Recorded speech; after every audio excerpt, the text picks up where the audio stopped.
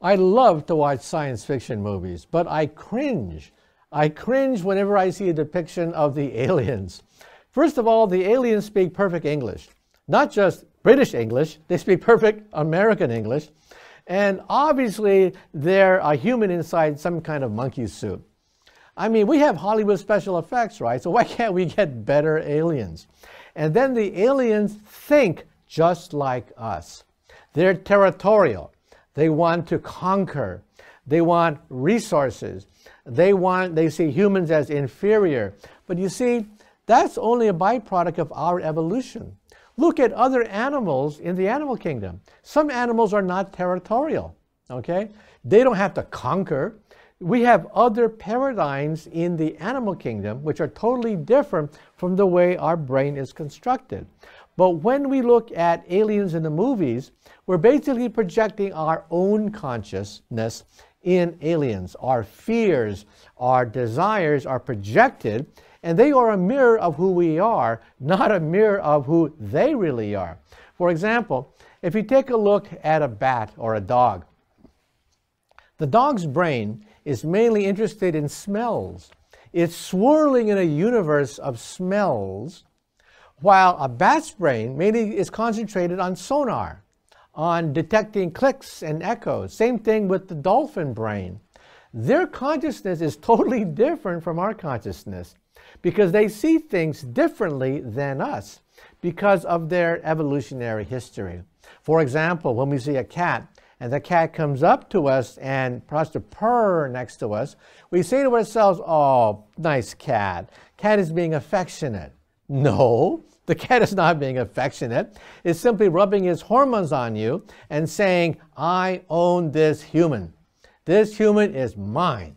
I'm marking my territory. This human feeds me twice a day. I've trained him."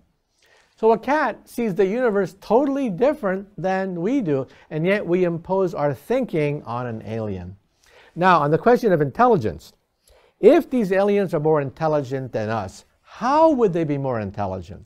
In the book, I say that one of the main ingredients of intelligence is to predict the future. The ability to simulate today so we see tomorrow. And that requires a high level of intelligence to be able to understand the laws of nature, the laws of people, what is the most likely outcome of a future event. That requires intelligence. If they are more intelligent than us, they will see the future much better than us. They will see outcomes that we cannot foresee. They will simulate scenarios that we cannot even dream of. They can outwit us every time. Think of a safecracker. A safecracker may have a low IQ, may have dropped out of elementary school, but the safecracker can simulate the future much better than a cop can, and that's why he can rob banks and get away with it. And so in other words, the criminal mind is not necessarily stupid because it has low IQ. It's quite well adapted for what it does. And what it does is to simulate the future of a crime. Now think of when we encounter intelligent life that is more intelligent than us. They may see the world totally differently. Their world may be a world of smells, a world of sounds, rather than a world of eyesight, like our brain is constructed. And most important, they may be able to see the outcome of future events much better than us. They'll be able to actually run circles around us because they see the future.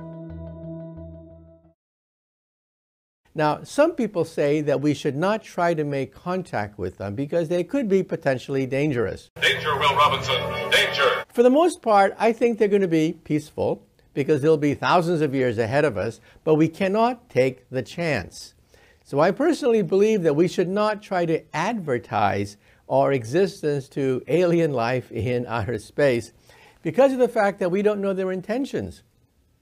Then the other question is, what happens if they're evil? Well, I think the question of evil is actually a relative question because the real danger to a deer in the forest is not the hunter with a gigantic rifle. He's not the main danger to a deer in the forest. The main danger to a deer in the forest is the developer. the guy that's going to pave the forest and perhaps destroy whole ecosystems. In other words, the aliens don't have to be evil in order to be dangerous to us. They might not care. They just might not care about us, and in the process, pave us over. And so I think that is a potential problem. We could be in the way of a very advanced civilization that simply is not evil, but simply views us as we would view squirrels and deer in the forest. So personally, I think that we should not advertise our existence when we go into outer space. For the most part, however, I do think they are going to be peaceful.